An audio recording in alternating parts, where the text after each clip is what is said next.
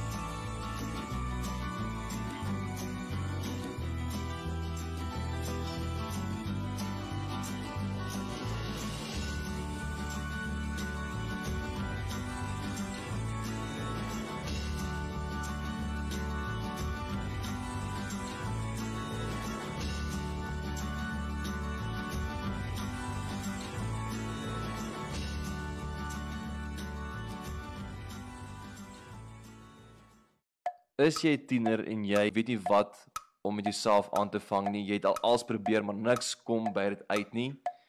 Wel, dan moet jy nie woensdaande mis om 6uur waar ons livestream op ons Facebook page Tieners Goeie Nuus. Jy kan al van 5:06 al inskakel en comment en hallo sê en jou vriende groet op Facebook. Al kan ons nie fisies by mekaar kom op woensdaande, kan jy nou op ons Facebook page Tieners Goeie Nuus om 5:06 inskakel en 'n lekker woensdag aand hê. Ons gaan elke aand op woensdag Facebook livestream hê op ons Facebook page Tieners Goeie Nuus. Jy kan share met jou vriende en gaan like die page.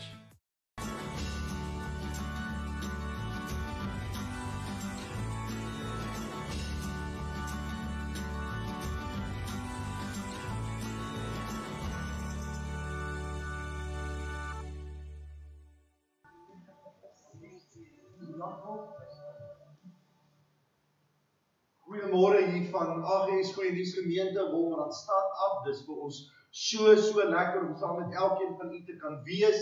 En mag ek van my kant af vir elkeen van die paas in besonder sê 'n geseënde Vadersdag. Vir elkeen van u wat daar by die huis is, al die paas, al die oupas, 'n geseënde Vadersdag. Ek hoop jy's bederf met 'n lekker beker koffie vanmôre in die bed. Van ons hoor ek vanmôre is bevoorreg om 'n lekker ontbytjie te gekry het. So mag die Here u ryklik ook seën daar waar u is. Ek wil vra in die besonder vir al ons aanlyn mense wat aanlyn die diens volg. Groet ons vanmôre, sê vir ons hallo. Ons wil ook vra al die paas, ons wil vir die oudste pa wat vanmôre na ons uitsending kyk, wil ons graag 'n geskenkie gee. So ons wil vra daar waar jy is, jy net vir ons jou naam sal kom met jou ouderdom en jy mag nie jok nie, want die Here sien jou net. So, kom net vir ons jou ouderdom en dan wil ons vir die oudste pa wat ons aanlyn diens volg ook net 'n geskenkie gee. As jy nie 'n bollies is nie, gaan ons dit definitief op 'n manier by jou uitkry. En dan gaan ons ook vanmôre vir die oudste pa wat ons gemeente is, hier is by die diens self ook 'n geskenkie gee. Maar 'n baie geseënde Vadersdag ook aan elkeen van u van ons kant af. En vir die van u wat hier is vanmôre, ons is so bly julle is hier. En mag jy ook met die Here se seën en sy nabyheid op 'n besondere manier ervaar. Dis vreemd, dis snaaks, dis anders, maar raai wat, die Here is die onveranderlike God. Hy verander nooit nie. Hy's gister en vandag en tot in alle ewigheid dieselfde. Ons het nie baie aankondigings nie. Ons vra nog steeds as u ons eredienste bywoon.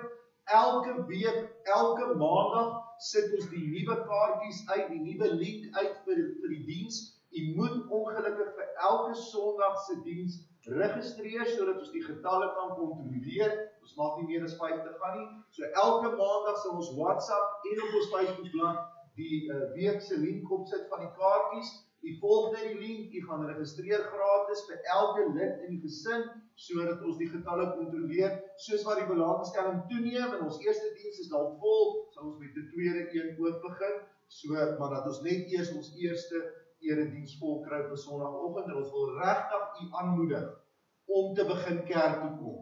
Ek weet hulle vra dat ons ou mensies en mense wat sieklik is, liefs eerder by die huis sal bly, ons vra mooi dat u dit wel sal doen, maar as jy gesond is en jy kan, dat jy weer sal begin kerk toe kom, sodat ons weer, soos wat die woord sê, die onderlinge byeenkomste kan bywoon, soos wat dit ook moet wees. Dan wil ons nog steeds vir u dankie sê vir u bydraes. U weet in hierdie tyd wat ons veral nie eredienste gehad het nie, was dit maar moeilik dat ons nie offerandes het nie.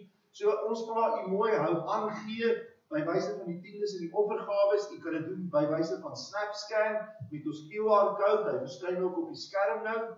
U kan so offerande gee of by wyse van EFT internetbetalings of as u self fisies by die erediens is, kan u na afloop van die diens daar in die skatkis dit net in 'n geseelde koevertjie vir ons gooi, maar ons vra as dit moontlik is dat dit elektronies gebeur, dis net makliker veral in hierdie tyd waar ons is. Maar uit ons harte uit wil ons vanmôre vir u dankie sê vir elke rand en sent. U verstaan nie hoe dit op hierdie stadium ons help nie. Ons het dit so nodig. Ons het klomp gesinne op hierdie stadium in ons gemeenskap wat ons voor kos gee, wat ons help met kos. Die werk van die Here moet aangaan, die kerk moet onderhou word, salarisse moet betaal word, en ons wil vir u uit ons harte uit so dankie sê, dat u nog steeds in hierdie moeilike tye bereid is om getrou te wees, gehoorsaam te wees, en u deel ook vir die Here te gee. Mag die Here u ryklik daarvoor seën. Ek gaan nie langer dit uittrek nie, ek gaan vra dat Pastoor Armand vir ons hierdie diens gaan open met gebed, en daarna gaan ons hartlik saam sing en die Here se naam ook aanbid. Kom ons staan op en ons sluit die oë en ons gaan saam bid. Dankie Here vir die voorgeset vanoggend te kan wees. Waar ons Vaders vier en dankie sê vir u Here Jesus. Ja, dankie vir Vaders van sewe, dankie vir ondersteuning, dankie vir liefde Here Jesus.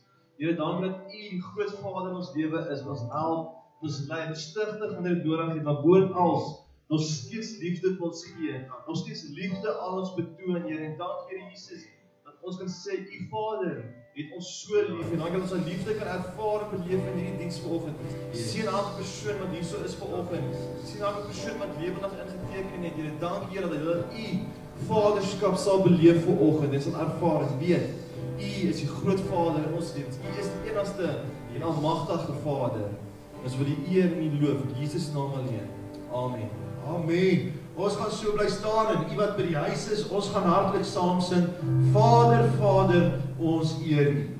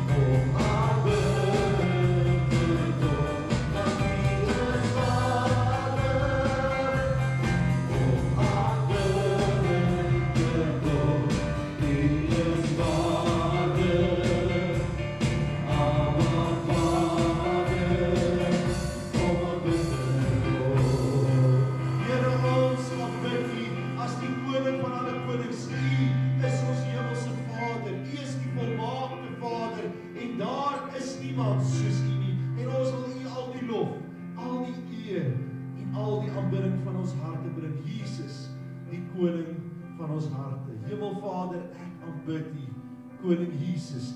Ek bring lof aan U. Halleluja. Hierdie fix vir ons aansit.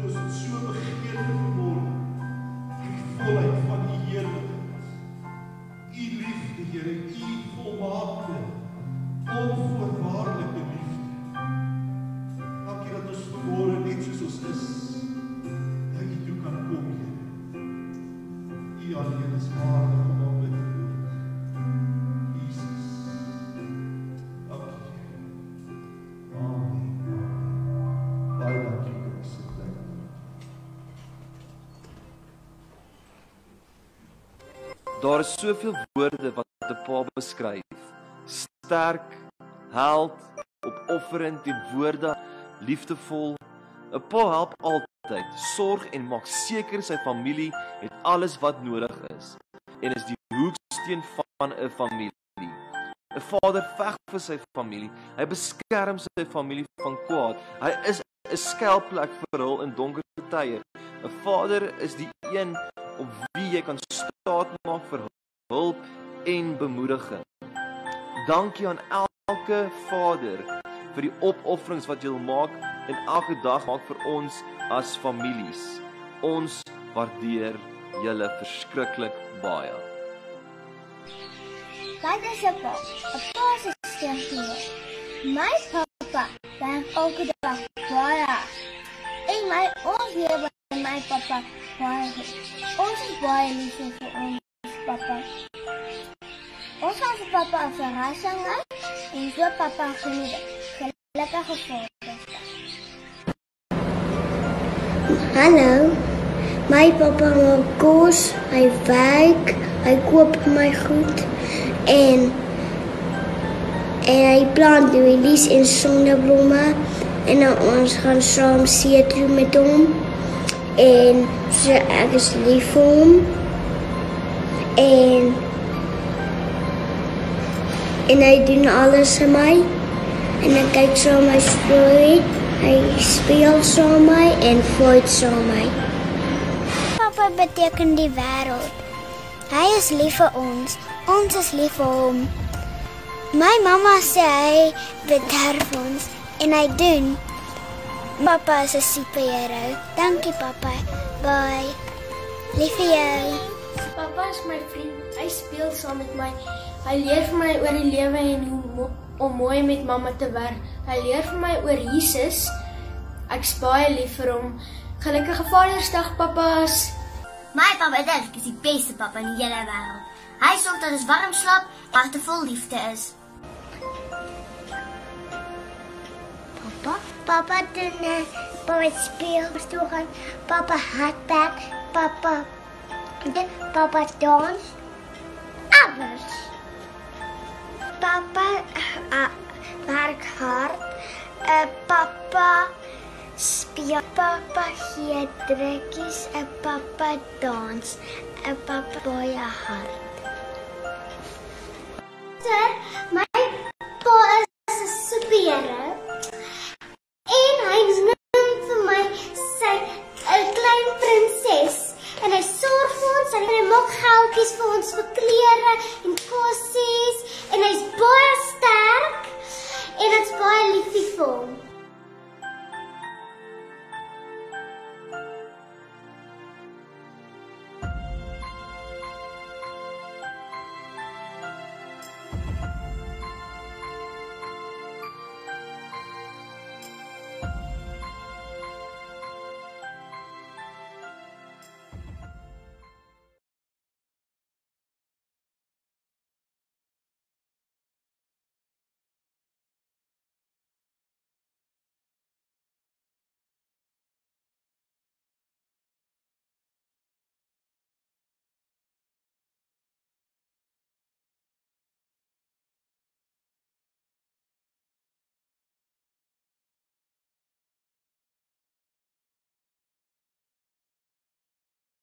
Al ons paas en ek hoop dat julle dit geniet het en dat julle dit waardeer het van al ons kiddies af en net ons nou nie oulike kinders nie, nê. Julle wat hier is, koos gee julle 'n lekker hande klap. Dit was regtig so oulik. Baie dankie vir al die ma's en pa's wat die video's moes vat en die kindertjies moes stil kry en al die dinge. Maar julle is baie oulik en ons is lief vir ons kinders in ons gemeente. Ons mis hulle baie in die tyd, veral met die kinderkerk. Maar as alles goed gaan en die Here wil, behoort ons van eerskomende Sondag af ook weer kinderkerk aanlyn vir ons kindertjies te kan stuur. Ons behoort alles die week reg te hê, dat ons vir ons kindertjies ook kinderkerk aanlyn kan stuur Sondag. So ons glo dit sal alles in plek wees teen die Sondag. Nou ja, ek praat met u vanmôre oor hoe lyk 'n vader? Hoe lyk 'n vader? Nou, voor ek met u gaan praat, mag ek maar vanmôre vir u so 'n ou grappietjie vertel, kan ons so 'n bietjie lag. Ek dink ons moet so 'n bietjie lag ook.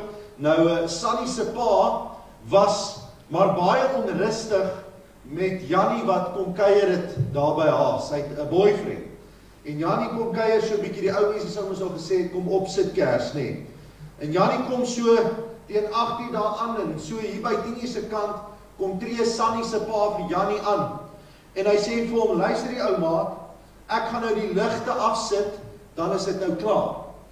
En Jannie kyk so ewe vir Sunny se pa, en hy so ewe kordaat in haar strand, hy sê, nee man oom, dis alright, ek het in elk geval nie kom boek lees nie, hoor. So, ek dink dis maar elke pa en elke vader se vrees en bekommernis stem, Jerome, as daai manne begin kom kuier by die girls, en dan moet ons maar die halgevere uithaal, en daar agter die deure sit, en die lang lys van wat ons als wil hê, maar ja, dit is wat 'n pa doen. 'n Pa moet kan beskerm, is dit nie so nie, dis deel van ons werk. En ek wil vanmôre met jou praat oor die akroniem Vader. Hoe lyk 'n vader? Toe ek hierdie week gaan stil raak en vir die Here vra hy moet vir my 'n woord en 'n boodskap gee, toe kom die woordjie Vader by my op. En die Here gee vir my vir elke letter van die woord Vader 'n karaktereienskap wat by my en jou as pa sal pas en wat ons natuurlik kan sien by ons hemelse Vader, God die Vader. En die eerste een natuurlik is die letter V van Vader. En die woordjie wat daarin kom is natuurlik vergifnis. Die woordjie vergifnis. En ek wil hê u moet saam met my lees Matteus 6. Ons gaan kyk Matteus 6 daar vanaf vers 14. Matteus 6 vers 14. Dit gaan ook op die skerm verskyn, so u kan saam met my lees. As julle ander mense hulle oortredings vergewe, sal julle hemelse Vader julle ook vergewe. Maar as julle ander mense nie vergewe nie, sal julle Vader julle ook nie julle oortredings vergewe. 'n Pa moet kan vergewe. Ons beste voorbeeld is natuurlik ons hemelse Vader, wat my en jou vergewe het, toe sy seun Jesus Christus aan die kruis gesterf het. Toe Jesus aan die kruis gehang het, roep hy uit, hy sê, Vader, vergeef hulle, want hulle weet nie wat hulle doen. Jesus is besig om aan 'n kruis te hang. Hy is besig om aan 'n kruis te sterf. Die pyn, die lyding is verskriklik. Dis onmenslik. Ons kan dit nie eens indink vanmôre nie. En terwyl hy met hierdie vreeslike pyn aan 'n kruis hang, roep hy uit, Vader, vergeef hulle want hulle weet nie wat hulle doen. Ek en jy as 'n pa, as 'n vaderfiguur, moet aan ons kinders kan wys ook wat vergifnis is. Jy sien, as ek as pa nie kan vergewe nie, as ek nie my vrou kan vergewe nie, as ek nie my kinders kan vergewe nie, as ek nie my kollega by die werk kan vergewe nie, as ek nie daai vriend of persoon wat my te nagekom het, of die ou wat my in 'n besigheidstransaksie verneek het, as ek nie daai persoon kan vergewe vanmôre en kan vryspreek nie, kan ek nie die pa vir my kinders wees en die man vir my vrou wees en die kind vir die Here wees wat ek veronderstel is om te wees. Jy sien, onvergewensgesindheid en bitterheid hou my vas. Dit gooi bagasie op my skouers wat ek moet saamdra en dit maak my op die einde van die dag 'n ongelukkige mens. 'n Pa moet kan vergewe. As jy nie kan vergewe nie, hoe verwag jy in die eerste plek moet die Here jou vergewe? En hoe verwag jy moet jou kinders eendag kan vergewe? As jy as pa nie kan vergewe. So ek wil vanmôre 'n ernstige beroep doen op jou wat ingeskakel is daar by die huis, jy as pa, u wat vanmôre hier is as pa. As daar mense is in jou lewe, jy moet vanmôre vergewe en moet vryspreek. Dalk onvergewensgesindheid wat jy al jare saam met jou dra, dit het jou al moeg begin maak, dit het jou al moedeloos begin maak, dit het jou selfs al begin siek maak. Dan het jy vanmôre nodig. dalk 'n foon op te lig, iemand te bel, dalk na iemand se huis toe te ry, ek weet dis lockdown, maar jy het nodig om daai persoon vanmôre te vergewe, hulle vry te spreek. Dalk het jy miskien nodig om vanmôre te sê, ek is jammer. Daai bagasie van jou af te kry, sodat jy die man kan word wat God wil hê jy moet wees, dat jy die vader kan word vir jou kinders, die man vir jou vrou, wat jy veronderstel is om te kan wees. Die volgende skrif en die volgende een wat ons na gaan kyk, is die A van Vader, en dit gaan oor aanvaarding. En ons gaan daar saam lees uit Romeine 15 vanaf vers 7. Romeine 15 vanaf vers 7 sê die volgende. Nou moet ek nou eers myne hier kry. Ek is op die verkeerde plek. Romeine 15 vers 7 sê die volgende: aanvaar mekaar dan, soos Christus julle What was Grandpa like whenever you were my age? I don't know. He's like a dad. God, hoor hoe mooi sê die Amplified. Did Grandpa make you listen to this terrible music? You mean, did he culture me? You bet he did.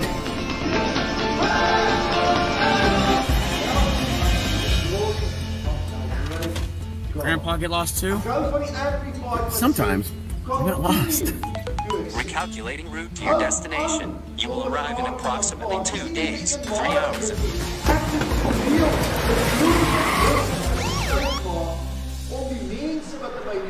What's your license insurance?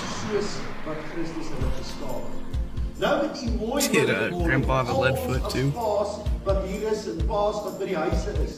Dit beteken nie ek moet my kinders se verkeerde dade of hulle sondes wat hulle doen aanvaar nie. Dis nie wat die Here, dis nie wat die woord hier bedoel nie.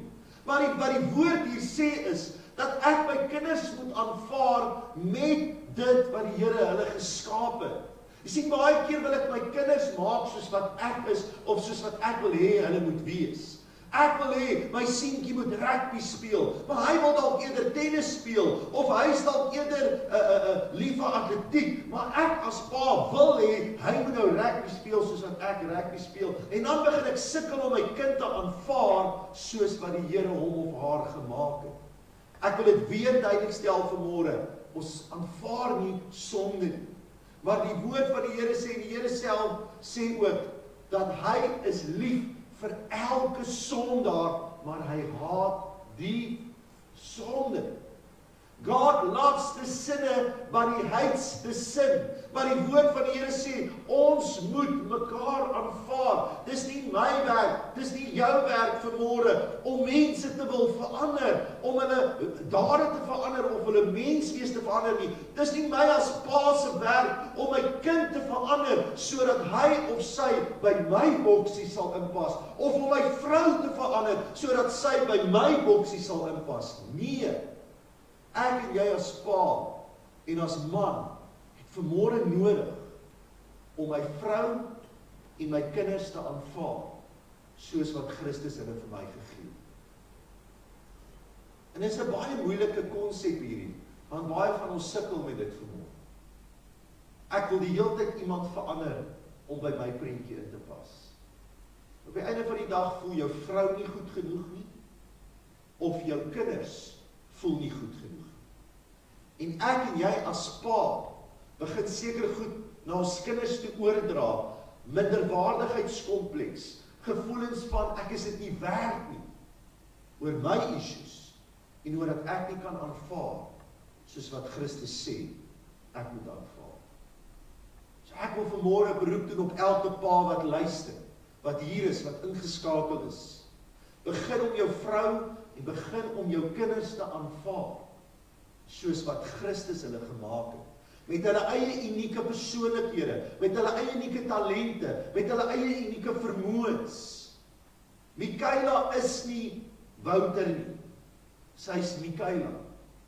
Ja, sy is 'n samestelling van my en John. Sy het sekere eienskappe van my, sy het sekere eienskappe van haar ma. Hulle sê sy het haar ma se breins en sy lyk soos haar pa. So sê hulle. Maar sy het sekere eienskappe, maar op die einde van die dag is Michaela haar eie mens, soos Christus haar geskape. En ons moet dit aanvaar, en ons moet dit eintlik treasure, en ons moet dit laat dit uitkom in haar lewe. Ons moet op dit fokus. Ons moet in haar belê, sodat sy die beste Michaela kan wees wat sy kan wees. En dieselfde moet jy as pa met jou kinders doen. Jy moet dit met jou seun doen. Jy moet dit met jou dogter doen. Laat hulle die beste hulle kan wees wat daar is. Nie nog 'n jy nie. Nie nog 'n mini-me nie. Maar hulle moet uniek wees soos God hulle geskaap het. Aanvaar mekaar dan, soos Christus julle ook aanvaar het. Die derde een in hierdie woord van vaderskap is die woordjie diensbaar. Ek wil hê jy moet saam met my lees uit Markus 10 vanaf vers 45. Markus 10 vers 45 sê die volgende: Die seun van die mens het ook nie gekom om gedien te word nie, maar om te dien en sy lewe te gee as losprys vir baie mense. Is dit nie pragtig? Jesus self is aan die woord en hy sê, ek het nie gekom om net gedien te word, maar ek het gekom om te dien. Die seun van die mens, die seun van God, die prins van vrede, die koning van die konings, Jesus Christus, wat die reg het om te kan sê, bedien my. Ek is die koning van alle konings. Dis nog immer so, dat 'n slaaf 'n koning moet bedien. Hy het die reg, hy het die volste reg mag om te sê, bedien my. Maar Jesus kom aarde toe, en Jesus sê, ek het nie gekom om gedien te word nie, maar ek het gekom om te dien. Dis die voorbeeld vir my en jou as pa. En dan as ons Efesiërs 5 vers 25 toe gaan, Efesiërs 5 vers 25 sê, mans, wees lief vir julle vrouens, soos Christus die kerk lief het. Die message sê dit so mooi, die message sê die volgende, hy sê, en dit gaan op die skerm verskyn, husbands, go all out in your love for your wives, exactly as Christ did for the church, a love marked by giving, not getting. Is dit nie mooi gesê nie? Ek en jy as pa, en ek en jy as man vir ons vrouens, moet nie daarop uit wees om te kyk, wat kan ek uit hierdie verhouding uitkry nie. My gesindheid moet die van Christus wees. Efesiërs 5 wat sê, soos Christus. Wat het Christus gedoen? Hy het gesê, ek het nie gekom om gedien te word nie, maar om te dien. Ek as man, ek as pa, moet my vrou kan dien. Ek moet my kinders kan dien. Ek moet nie daar op my lazy boy sit en sê, hey, kom, feed me, serve me. I'm the king of this family. As jy priester, profeet en koning is van jou huisgesin, pa, moet jy dien. In ons samelewing, veral ons Afrikaner samelewing, is dit mos nou 'n swakheid as jy vir mami wil gee wat sy wil hê en na haar pype dans. Nou broers, manne, dis eintlik 'n woordbeginsel, hoor. So as iemand nou weer vir jou sê, jy's 'n sissie, of mami dra die slippers in die huis, of die broek in die huis, of hoe dit ook al sê, dan sê jy dis 'n woordbeginsel. Want as mami, en ek het dit al baie gesê, die yskas wil hê, en papi wil die motorfiets hê, manne, wat gaan ons doen? Ons gaan die yskas koop. Want later gaan mami vir jou die baie koop. Omdat sy gelukkig is oor haar yskas. Happy wife, happy husband, dit werk net so. Manne, paas, dien julle vrouens. Dien julle kinders. Respek word nie afgedwing nie. Respek word verdien. En hier is Jesus die beste voorbeeld vir my en jou as pa. Om diensbaar ten alle tye te kan wees. Pa, daar's niks daarmee fout om so nou en dan bietjie die skottelgoed te was vir jou vrou. Om so nou en dan bietjie kos te maak, te help huis skoonmaak, te help met die kinders. Ek sukkel met die huiswerk, want ek self verstaan die helfte van die goed nie wat hulle doen. Maar paas, ons moet dien in ons huise. Ons moet dit vir ons vrouens en ons kinders 'n veilige plek maak, 'n hawe waar hulle voel hulle behoeftes kom bo ons behoeftes. En dan die 4de letter in die woordjie Vader, die letter E, staan vir my uit om te sê, om eerste lief te hê. 1 Johannes 4 vers 19 sê dit so mooi, dit gaan ook op die skerm verskyn. 1 Johannes 4 vers 19 sê, ons het lief, omdat God ons eerste lief gehad. Eerste. Toe ek en jy nog 'n sondaar was, toe het God ons al lief gehad. Toe het hy sy seun, Jesus Christus, gestuur om aan 'n kruis te hang, toe ons nog sondaars was. Toe ons eintlik God nog verwerp het. Toe het hy ons eerste lief gehad. Wat het ek nou gesê? Soos Christus.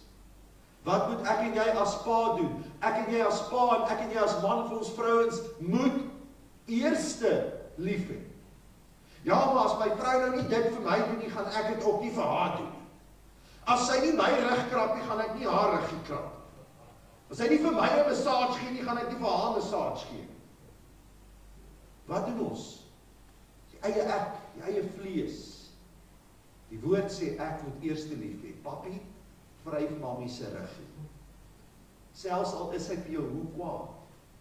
Al wil sy slange vang, dan vat jy haar nek en jy masseer hom so. Dan word sy soos patty in jou hande. Okay. Vat nou maar 'n tip vir môre. Wees eerste lief vir jou vrou. Wees eerste lief vir jou kinders. Moenie wag dat hulle vir jou moet lief wees nie. Moenie wag dat hulle vir jou iets moet doen nie. Pa, wees jy eerste lief en eerste goed vir jou kinders en jou gesin. As jou kinders al uit die huis uit is, pa, bel jy hulle. Pa, moenie wag dat hulle jou bel nie. Bel jy hulle en hoor hoe gaan dit. Ry jy na hulle toe, gaan kuier. Moenie wag dat hulle dit moet eerste doen. Want die woord sê, ons moet eerste lief hê, net soos God eerste lief hê. Ek hoop, dit kom iewers tuis in jou gedagtes. Dan die laaste punt waarby ek wil stil staan vanmôre is die laaste letter in Vader, en dis die letter R. Dit staan vir my as rolmodel. En ek wil jy moet saam met my lees Johannes hoofstuk 13, en dit sal ook op die skerm verskyn. Johannes hoofstuk 13 vanaf vers 14 tot 15. As ek, wat julle Here en julle leermeester is, dan julle voete gewas het, behoort julle ook mekaar se voete te was. Ek het vir julle 'n voorbeeld gestel, en soos ek vir julle gedoen het, moet julle ook doen. Soos wat Jesus vir my en jou 'n rolmodel is, pa, moet ek en jy as pa vanmôre 'n rolmodel vir ons kinders en vir mense daar buite kan wees. Hoe werk 'n rolmodel? 'n Rolmodel is iemand wat gedrag modelleer. Onthou jy jou pa het altyd gesê, moenie doen wat ek doen nie, doen wat ek sê. Nou dis eintlik die verkeerde ding. Dis nie 'n rolmodel nie, dis nie modellering nie. Modellering is om te sê, doen wat ek doen. Want hoor mooi, vir al kinders. Kinders hoor nie altyd wat ons sê, hulle sien wat ons doen. Jy kan nie een ding wil sê, maar jy doen 'n ander ding nie, pa. Jy kan nie wil sê, jy mag nie steel, maar jy pleeg bedrog by die werk. Jy mag nie vir jou kinders sê, jy mag nie lieg, maar jy lieg vir die ander ou voor jou kind nie. Jy mag nie vir jou kind sê, jy mag nie skinder, maar jy skinder voor jou kind van Sannie en Janie en wie weet wie almal nie.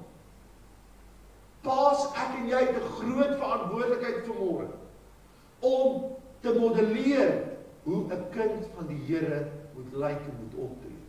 Ek en jy as pa moet waardes en normes en maniere en gedrag na ons kinders toe modelleer wat in ooreenstemming is met die woord van die Here. Daar's 'n gesegde wat sê, monkey see, monkey do. Dis almal ken dit. Jou kinders kyk hoe jy optree. Jou kinders kyk hoe jy optree teenoor ander mense, hoe jou gedrag is, hoe praat jy teenoor ander mense, hoe praat jy van ander mense. Jou kinders kyk, pa, hoe jy jou vrou hanteer, hoe praat jy met jou vrou, hoe behandel jy haar. En vir al die seuns, die manne, hoe jy jou vrou gaan behandel, pa, is hoe hulle weer hulle vrouens gaan behandel.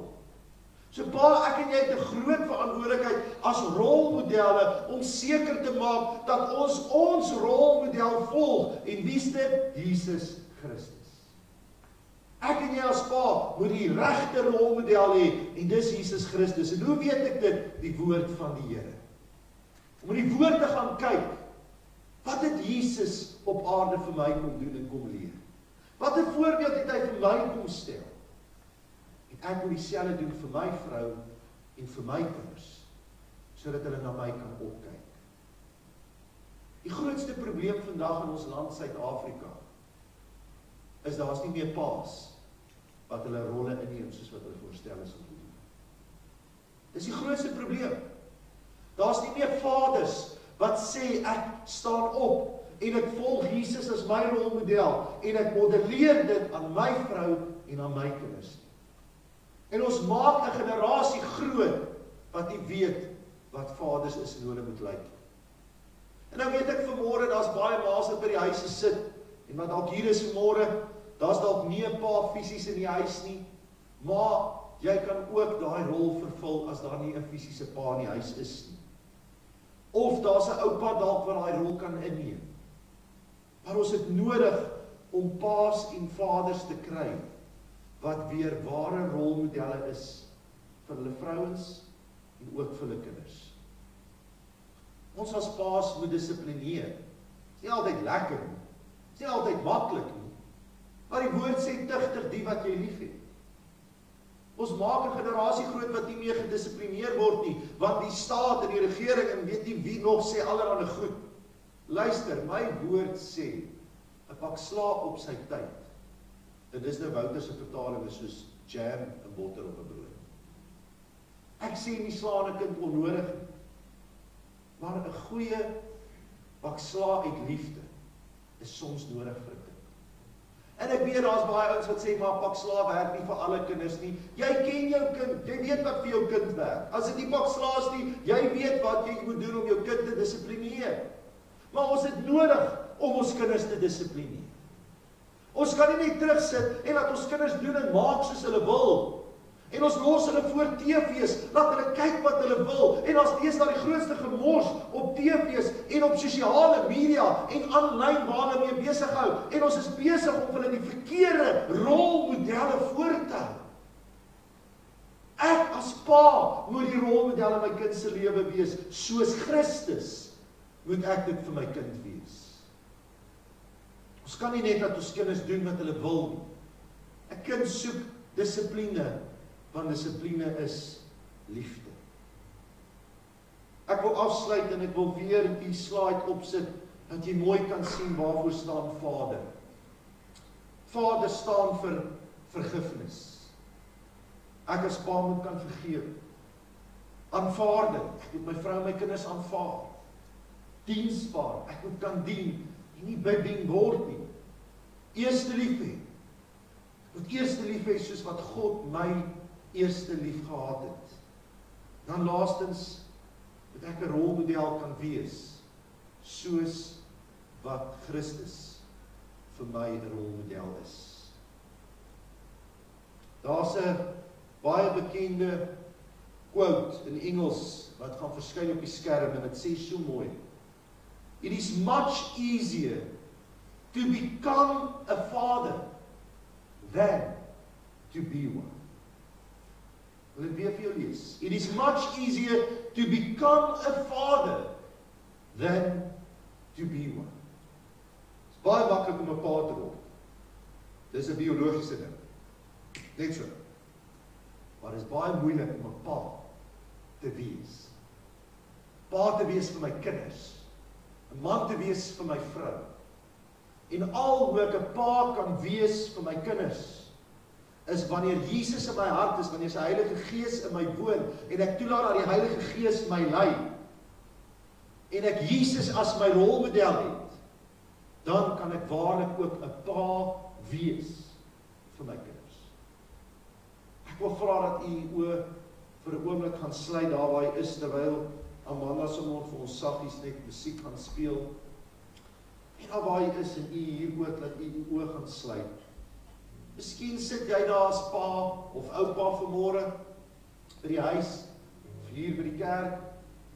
Miskien voel jy dat op hierdie stadium in jou lewe was jy nie die pa wat jy veronderstel was om te wees nie. Ek het vanmôre vir jou baie goeie nuus.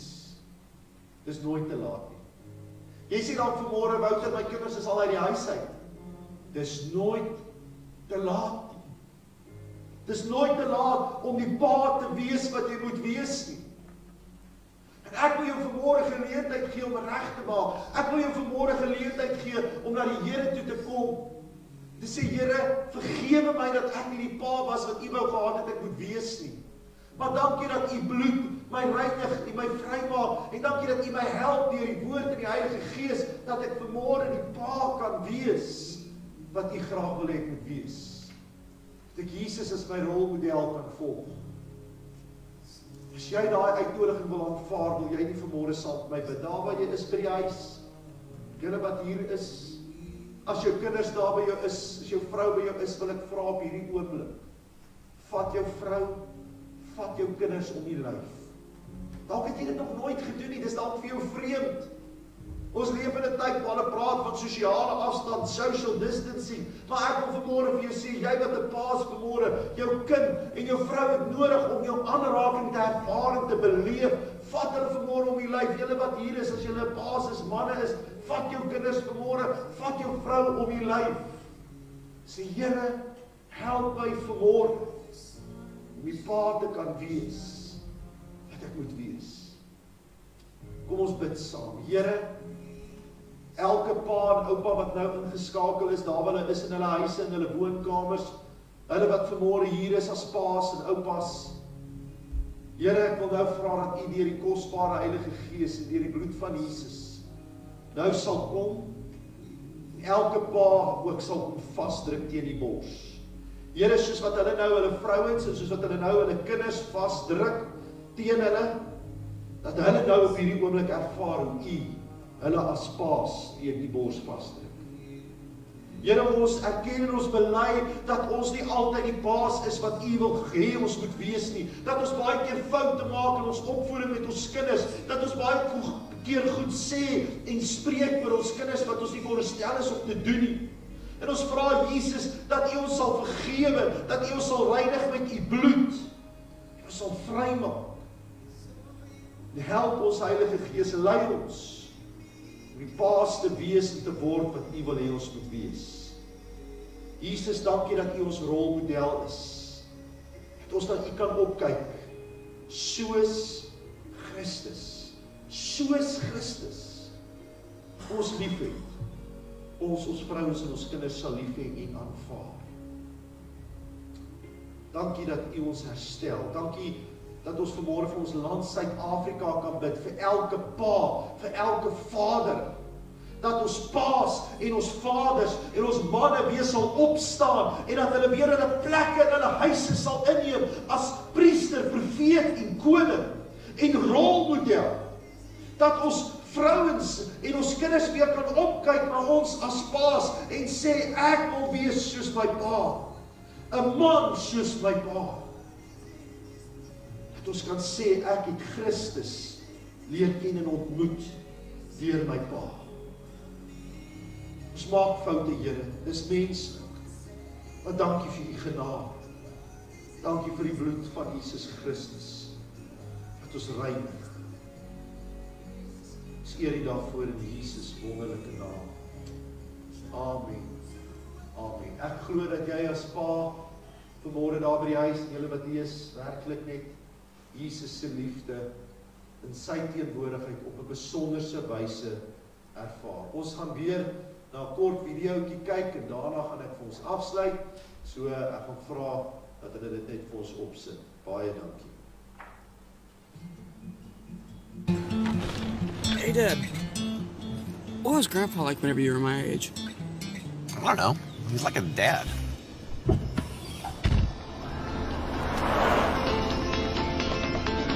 Did Grandpa make you listen to this terrible music? You mean, did he culture me? You bet he did.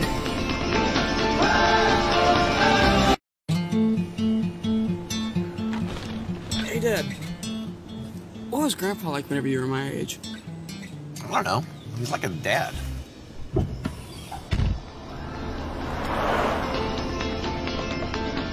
Grandpa make you listen to this terrible music? You mean, did he culture me?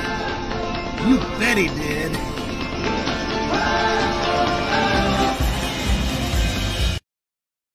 Flip 2.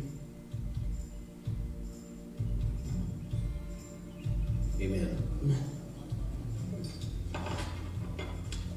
Grandpa teach you to pray before every meal like that? Yeah. For every meal.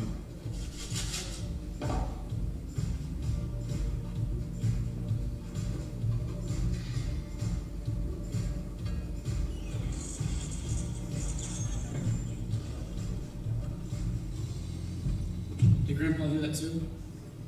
Yeah.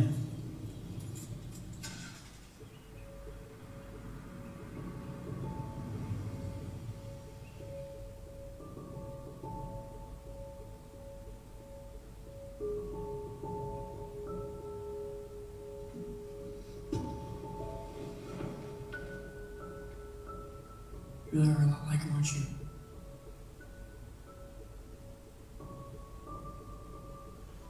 I hope I'm like you whenever I grow up.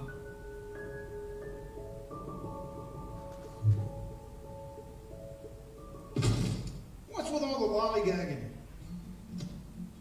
I'm not paying you guys to sit around and look at pictures. Chop chop! My stuff's not gonna get to a condo on the golf course by itself. Has Grandpa always been so bossy? Always. Is he actually paying us? Not a chance. You really are a lot like him, aren't you?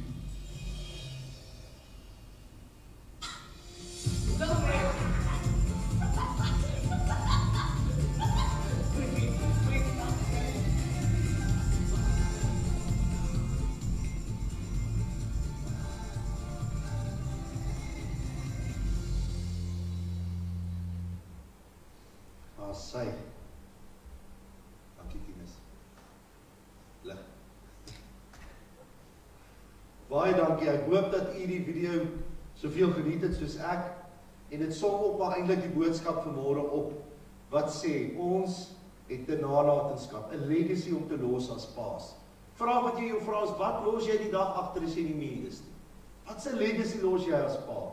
En ek hoop dat ons kan sê ons was rolmodelle vir ons kinders soos wat Jesus vir ons was. Ons het lief gehad, ons het aanvaar, ons het vergewe, ons was diensbaar, soos wat God van my en jou verwag. Onthou, al ons paas, oupas by die huis, kom met jou ouderdom, ons wil graag vir die oudste pa vanmôre, wat na hierdie uitsending gekyk het, graag 'n ietsiekie gee, om te sê geseënde Vadersdag. Mag die Here julle ryklik seën, dankie dat julle ingeskakel het, dankie vir julle wat vanmôre hier was, as gesinne, ons glo ons gaan julle volgende week weer sien. Die van u wat wil kerk toe kom, onthou om van môre af te kyk weer vir die nuwe link vir die week. Gaan registreer jou kaartjies, kom kerk toe asseblief. Al is dit vreemd, al is dit bietjie snaaks, maar is lekker om julle weer te kan hê hier vanmôre en saam met u ook die Here te kan aanbid. Ek gaan vir ons met gebed afsluit en mag die Here u ryklik seën. Kom ons bid saam. Here, dankie vir die voorreg wat ons kon gehad het as paas, om saam met ons gesinne u te kan aanbid en u te verheerlik, en te kan hoor volgens u woord, hoe lyk 'n vader. Here, ek wil vra dat u met elkeen vandag sal gaan. Mag ons u as ons hemelse Vader op 'n spesiale, 'n besonderse wyse vandag net ervaar en beleef. Mag u elkeen ryklik seën Here, mag U met ons pragtige land Suid-Afrika gaan. Mag U met ons leiers, ons regering gaan, Here. Al stem ons nie altyd met alles saam nie. U woord sê, ons moet vir hulle bid. Ons moet hulle aan die Here opdra, Here. Mag U vir hulle goddelike wysheid gee. Mag U ingryp soos nog nooit van tevore nie. Ons land het U nodig, Here, want dit help nie ons praat negatief en ons saai verwoesting met ons tong nie. Here, ons het nodig om lewe vanmôre te spreek. Lewe oor ons regering, lewe oor ons land Suid-Afrika, lewe oor corona en alles wat aan die gang is, Here. Hierdie is 'n tyd vir die kinders van die Here om weer op te staan en te sê, my Jesus lewe en hy triomfeer. Hy is die antwoord. Omdat Jesus leef, sien 'n kans vir môre en is daar hoop vir môre. Ons dankie daarvoor in Jesus wonderlike naam. Amen. Mag die Here U ryklik seën. Baie dankie. Ons vra dat U wat hier is net 'n rukkie bly sit, glo. Baie dankie dat jy ingeskakel het op ons regstreekse uitsending. Indien jy enige vrae of gebedsversoeke het, is jy welkom om die volgende nommers op hierdie skerm te kontak. Ons wil jou graag bedien in hierdie tyd na die beste van ons vermoë. Jy is ook welkom om te saai in hierdie bediening op die volgende maniere, deur middel van SnapScan of EFT. Ons waardeer elke bydrae en spreek die Here se rykste seën uit oor jou en jou gesin.